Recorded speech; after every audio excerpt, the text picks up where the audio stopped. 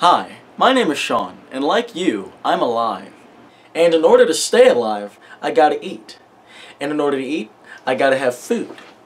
And to get food, I need money, and to get money, I need a job, and to get a job, I've gotta nail an interview. But that's not easy. In fact, that's not easy at all. People interview for jobs every day and never get hired. Why? Because they don't know jack shit. As a guy that's been hired to well over 3 different jobs, I like to think I know a thing or two about how to do an interview. I'm going to take you step by step through the entire interview process and teach you the secrets, hints, and tips that will have you getting hired left and right. Let's begin. Now to begin, we're going to take a step back here and focus on something that is essential to snagging that dream job of yours. The resume!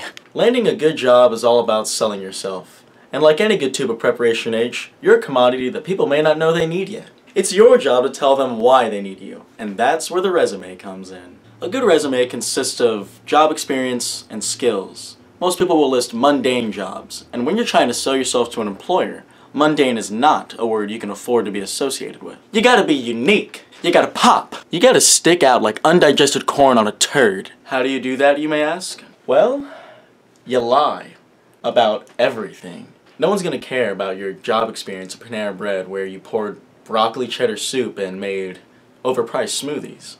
But perhaps if you previously worked as an astronaut, a nuclear physicist, or a mythical dragon, then there's no way you won't be noticed. So when it comes to resumes, just lie as much as you possibly can. It's foolproof. When you meet for an interview, you'll be judged a lot by your attire. You'll also be judged by your clothes. So your outfit is key. I know what you're probably thinking. Well, I'll just wear my best dress clothes. That is the worst possible thing you could ever do, because that's what everyone else is gonna do. And remember, we want to stand out. We want to pop! So this isn't gonna work. When I say stand out, I mean stand out. Wear the craziest, funkiest, most outlandish clothing you have. In fact, when I show up to one of my interviews, I go in bare-ass naked. There's no way they could forget me, especially because of my warts. But anyway, here's a few examples of what I'm talking about, just in case you're still confused. Oh.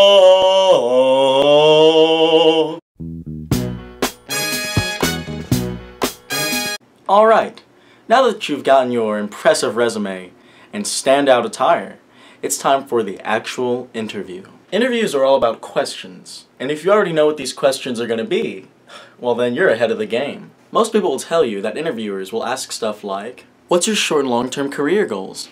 What's one of your weaknesses? What's your PIN number? How would you rank the Shrek movies? Having prepared answers for all of those questions is great, but what's even more impressive is if you ask the questions.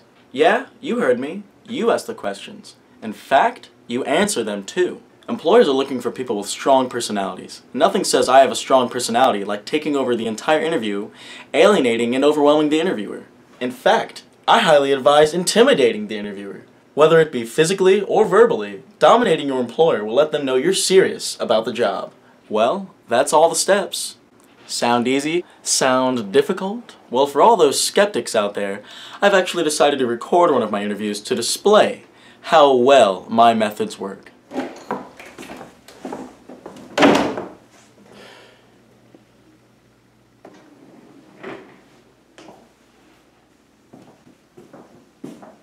Oh, hello. You must be Sean! I'm here for the job. The interview for the job. Yeah, have a seat. It's an interesting get-up you got on there. Oh, I thought you'd notice.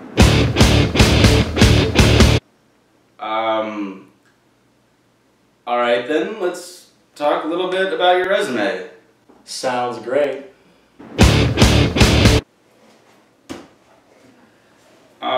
Okay then, I saw some stuff on here I'm a bit curious about. Like what? Well, according to this beautiful resume, it says here that you previously worked as an astronaut, the President of the United States and Jerry Seinfeld. Yup. You worked as the comedian Jerry Seinfeld. Someone's got to do it. Something wrong? Yeah, I just find it a bit hard to believe that an astronaut and the former President of the United States is applying for a job at Arby's. Times are rough. You don't say. Look, are we doing an interview or not? Fine. What are some of your short-term... What's my short-term career goals? Get enough money to buy the Lego Death Star set. Okay, well... What's my long-term goals? Well, actually, I was gonna ask... Oh, I'll take it from here, Chief. Take what? The interview. I don't really need your help right now.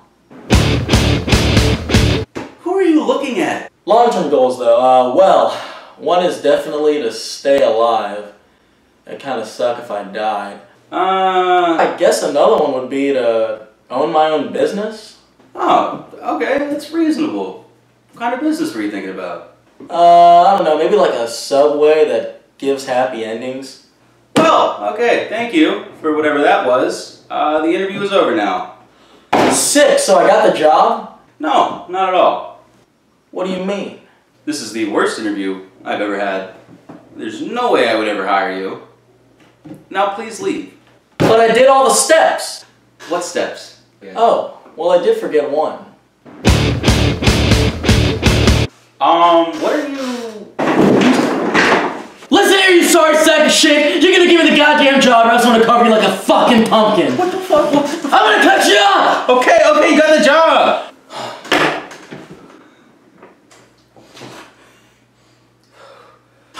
Wow! Thank you so much. Yeah, no problem. Well, have a blessed evening. Goodbye.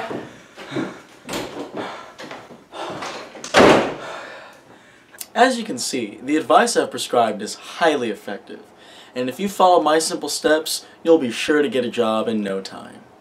Thank you for tuning in, and don't forget to watch next week's episode where we learn how to properly shave a back.